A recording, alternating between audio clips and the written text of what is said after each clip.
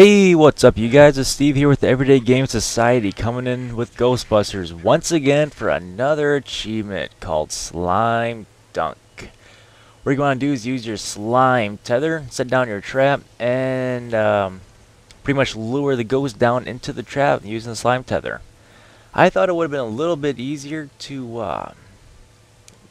what the heck is it called? The blue stream status or status?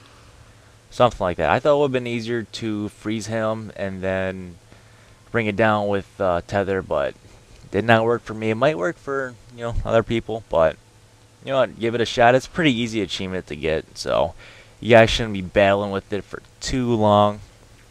See right here, I'm trying to get this.